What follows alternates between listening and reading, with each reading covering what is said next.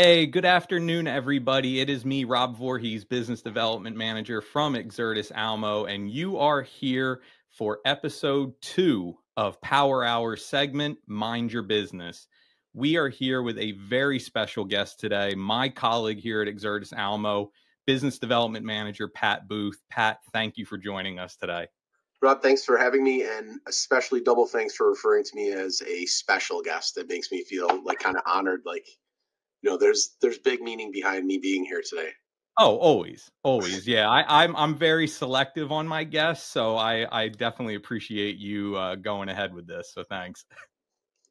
But one of the reasons, Pat, why I wanted to have you, kind of early into this new venture of Mind Your Business, is because I get a lot of comments on a pretty regular basis from customers and colleagues of ours that really think you and I and our day-to-day responsibilities are pretty similar. For those of you who don't know, I work on the audio team here at Exertis Almo. Pat manages one of our vendors, but I wanted to have a conversation with you, Pat, today about the term essentials. So before we jump into that, why don't tell everybody what you do on a day-to-day basis and kind of what Sure. your role looks like. Yeah, so I represent Legrand and all of the brands that we carry within that umbrella. So for those that don't know, Legrand is a large company that has several smaller companies that are niched Pro AV and the electrical world.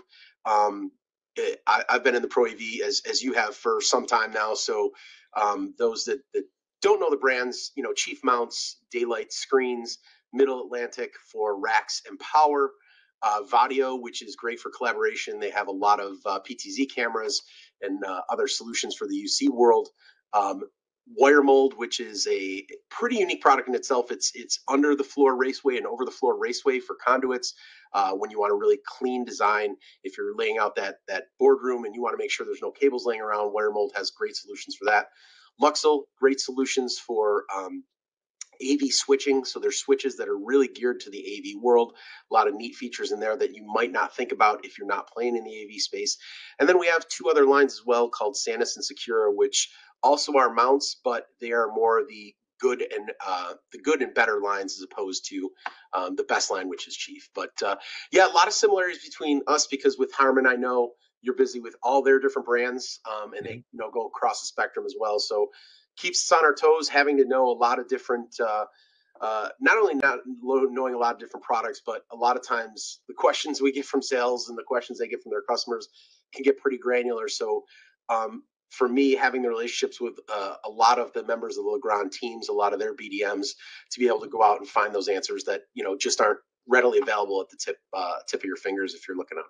Yeah, and I think that's what, not to speak for you certainly, but I think that's one of the things that I love so much about business development, and specifically what my role entails, similar to yours, is because there's so much that falls under the Legrand line. For an example, would it be fair to say that every project seems a little different because you never know what the need really is? It going to be? Is it going to be cabling? Is it going to be power? Is it going to be mounts? Like, it's all kind of tied together, but every project could require something different. Yeah, and really, again, much like yourself, it's my job to figure that out so that if somebody comes to me and they're looking for a solution, hey, I've got this reseller looking for a projector and to put up a new screen, always going to hit them with the screen recommendation from Daylight, which is right there, but also want to make sure that they're aware that, HDMI cabling can come from Cables to Go. Do they have an AV closet? Do they need a rack? Can we put a Middle Atlantic rack in there? So always trying to cross sell those other brands because it makes it a lot easier. It's especially easier on the dealer because as you know from, the key to distribution is cutting one PO instead of cutting 7 POs. So the average amount of time that our reseller partners have to spend on issuing POs to different manufacturers as opposed to just sending one to us just makes them much more productive. One throat to choke, I believe, is the phrase that we like to use around here. So, no, absolutely. And so a question that I have for you, because, I don't know many people who would say, like, you know, they geek out over cables or mounts and things like that. I've always personally been interested in those categories. My background came from consumer electronics all through college, working in big box retailers. I always looked at those products, and I always used the term essential, because you can get the best TV, the best stereo components, but if you don't have the proper essential add-on items to those core products, it's like just constantly throwing money out and throwing money out, and you're never getting that proper performance that you paid for. So the interesting thing is that term essential kind of followed me here to Exertis Almo. What does the term essential, I mean, you're so ingrained with those products. What does the word essential mean to you on a day-to-day basis when you're talking about those products? Well, kudos to Sam and kudos to Beanie here, who's getting a good ear scratching in behind me, as everyone can see. The dog's excited too about essentials, obviously. Yeah, So. Stan Taylor coined the phrase, and I've spoken with both our sales leadership on my my podcast about this as well.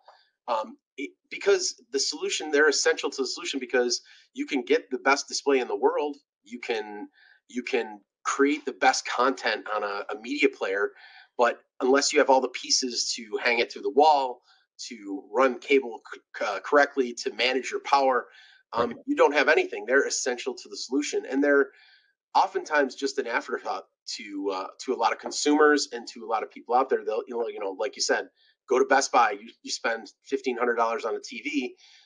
And I'm not saying you need to go out and buy $100 cables, but when you're talking about installations, you're talking about quality of products. They're measuring by the thousandth of a micron. They make sure that those all fit. So Cables to Go, for example, they factory test each one of their cables along the line before they put it out there. And a lot of their products have a lifetime warranty. So if you spend a little bit extra on that cable up front, you may not have to roll trucks out to kind of go to fix the problem. What the problem could be simply an HDMI cable fell out the back. It's the same with mounts. You can buy much less expensive mounts than Chief, and Chief is recognized for price. Nobody's going to come to Chief for price, but they do realize that Chief has so many features. They're so user friendly. They can probably hang these in a fraction of the time that they can a much less expensive mount. So when you're deploying technicians and installers out there to get a job done, you can get that job done faster, more efficiently, and save money on the back end, which is where most of your costs come from. So, I mean, I think it literally is an essential part of the solution to have these products available and to know them and to be able to rep them. And having been around as well, our most successful salespeople are the ones that are selling essential products. They're selling audio, they're selling mounts, they're selling cables, they're selling, everything that goes along with that. Yeah, it's just the full solution. I've used the terminology one-stop shop before. I'm trying to get away from it because I feel like it's so overused and cliched at this point. But full solution is definitely something I will continue to say. And everything that falls under the Legrand umbrella is what I consider a full solution. I do want to put you on the spot for a second, because as a consumer myself, and you are certainly the same way. Let's talk cables or mounts for a second. So, what would you say if you're trying to educate any type of consumer, whether it's residential, pro AV, what have you? What is something they can look out for to ensure that they're getting the best quality when they are faced with maybe something on the cheaper end that is sold on large third-party, websites, compared to platinum infused cabling at big box retailers, compared to maybe what is more prevalent in the pro AV space? How can you determine what is the difference between cable A, B, and C, or mount A, B, and C? Obviously we all have our opinions. We all can do our research online to find out what brands might have the best reviews. But in your opinion, as someone who is with these products every day, what is something they can look out for to really make sure they're getting what they need? Well, people say it all the time. If it looks too good to be true, normally it is. So if you're buying those cables and you're buying them because they're extremely cheap, there's a reason for that. And again, back in the 90s, there was a company, I think they're still in business, so I'm not going to say their name, but they were famous for talking about how their cables were 15 times more expensive than anyone else's. Now, I don't know that is necessary in terms of an everyday solution, but you will find better cables are going to be made out of more durable materials. They're going to be made out of better materials. They're going to have a more flexible bend radius, and that comes into importance when you're doing a bigger job and you have longer cable runs, and you need to know what that bend radius is and how well it's going to take those turns and bends without crimping the cable, without causing a problem in the structural integrity of the cable. And the same goes for mounts. You want to make sure that it's got to be UL listed. For those that don't know, in the mount world, if they test a mount to be UL listed, that means that they tested, it has to go beyond 4 times its listed weight before it hits failure. So if you have a mount that's listed for 250 pounds, they test it to 1,000 pounds before it will fail. The problem that you run into, you also have to be concerned with, you have to know the structural integrity of what you're mounting to as well. So you don't want to go over UL listing if you're, on old studs or something like that, or you're putting into drywall anchors. So you want to make sure that you're mounting it correctly as well. But again, it's a lot of it isn't the quality of the actual mount. A lot of what makes them better is they make them with a lot more features, so that they have the installer in mind if they are doing a more massive, large scale deployment. So putting the mount on the wall, a lot of the products that Chief has, you could put them on the wall, and as you hang them, you can actually level them post installation. So you have some adjustments, some micro adjustments either way, that you can make them flush. You can pull them in, out, up, down, kind of left, right. You can do whatever you can with those after install adjustments. Which, again, if you're putting in a video wall, if you're doing 20 classrooms in a day, it's going to be a lot easier to do that and do that correctly and do it more efficiently with those kind of products. Okay, which sounds perfect for somebody like myself, because I will go on record here for the entire podcast community to know that, yes, I hired somebody to hang my TV above my fireplace, because quite honestly, I'm the guy who can never find the stud in the wall. Insert, jokes there about that. But yeah, I just don't trust my abilities very well. So it sounds like something from Chief might be really might be for you. They may revoke your CTS for saying what you just said, so you have to. Yeah, maybe I should. I'm sure. As long as you're PTSD, you're to the design side. Nobody's going to worry about it, right? Exactly. You don't have to turn the screwdriver. That's funny that you even mentioned CTS, because another thing, and this is a real plug to what you guys are doing, is the Legrand University and the educational classes and materials that are offered by you guys are perfect, whether you have your CTS or not, because I'm always a big proponent of always be learning. Try to pick something new, if not every day, every week on the job. And I know you and I have talked about that in the past as well, and it's a handy little bookmark I have on my desktop. But it's phenomenal. If you want to get product specific, you can get product specific. If you want a general overview, So for myself, when I came into the role, the products that I knew the least about were Middle Atlantic racks. So that's where I spent most of my time when I first got into it, was really trying to build up that knowledge base on the Middle Atlantic products, what the difference is in there. And it gave me a great overview of the product. And, mentioning Avixa, I mean, as a mount guy, could we have a couple of questions on the exam about VESA patterns? I just feel like, you're kind of slighting all of us in the mount world about that. I'll give you that one. Let me know how it turns out. Well, Pat, one of the other things I wanted to ask you about, again, because you and I share so many similarities in our role, one of the reasons why I even had this idea for Mind Your Business was because the business development function, all across, the country and certainly the world, you find that every company treats it a little differently. There are some in the business development role that really are traditional outside salespeople.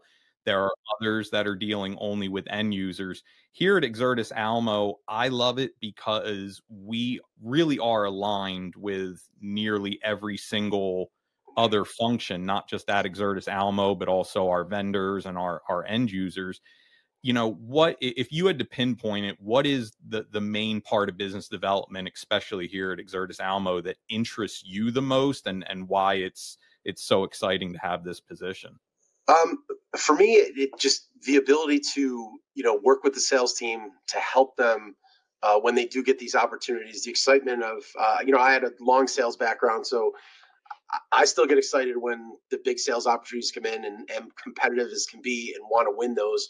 So love the ability that I can take something from a sales team.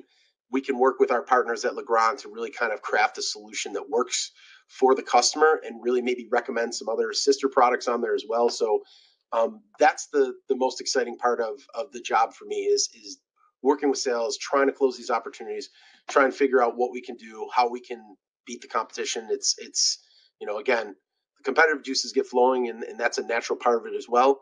And yeah, it's different than several other the my last life before I came here. My role was business development manager, but I was on the phone all day talking to actual customers, taking orders from them. So Yep. it's a different space. This is the ideal world for me.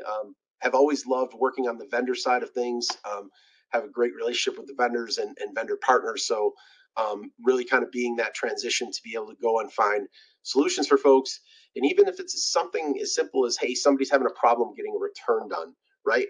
Mhm. At least I have an opportunity, knowing the people that I know on the vendor side, to kind of bridge that and see what we can do to get those things to be solved. Yeah, and I think, coming from our mutual love of sports, I mean, that competitive nature, Sports. is what we what we live and breathe.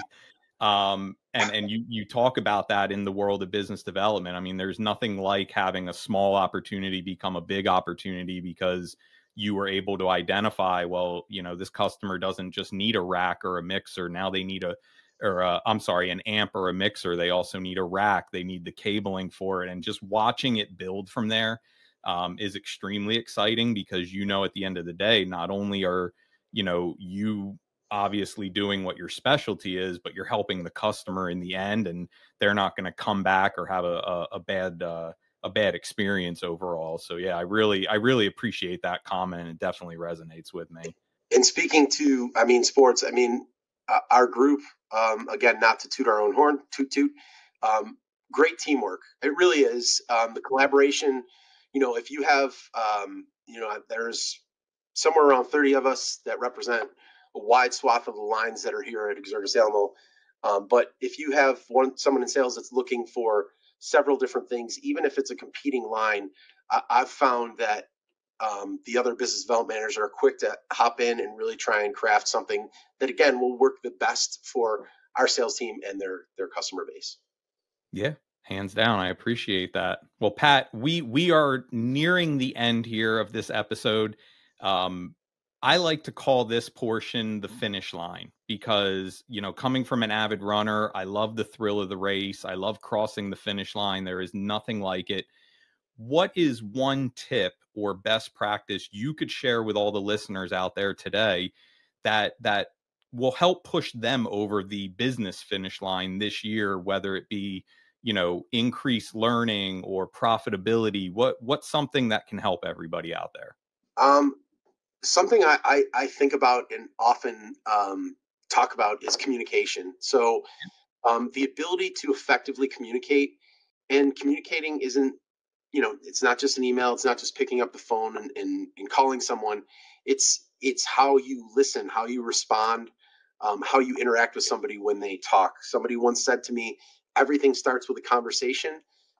And that really kind of rung true with me, and it stayed in my head for many, many years. It's really something I'm 52 years old, and something that I've wanted to work on and have worked on the past few years is becoming a better listener. Because I've often found that while in conversations, I would sit there and as somebody's talking, I would drift off and think about what my reply to them is going to be, or think about how that relates to me, and then talk about myself. And I've really tried to get away from that. I've really tried to approach it that um, I can be better and I can come across as a much better communicator if I'm actively listening to what someone is saying, then think about it, then craft my response. Just doing that simple thing, I think, has made me much better in a lot of different roles. Husband, father, business development manager. I coached football for a long time, and as I often will say, if I can teach 8 and 9-year-old kids how to run a spread offense, I can do anything in the world. So. Amen to that. And I appreciate those comments, because I know, again, you and I share so many similarities, even in our family lives and being husbands and fathers and family men, so to speak. And, it's like what we used to get told growing up is, you have 2 ears and 1 mouth for a reason.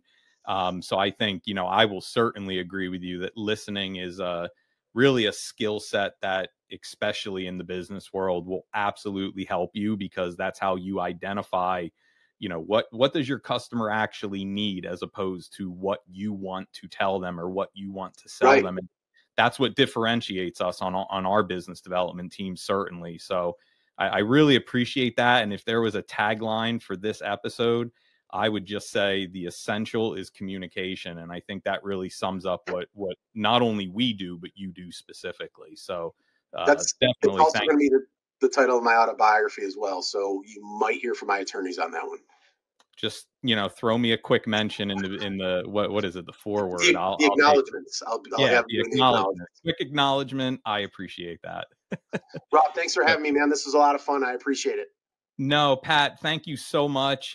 For all of you out there, I would leave you with a final word of be sure to look out for our upcoming E4 experience stops. We're going to be in DC in the month of March, and then Chicago in the month of April. And then before you know it, it's InfoComm season out in Las Vegas this year. So we hope to see you guys all at those events.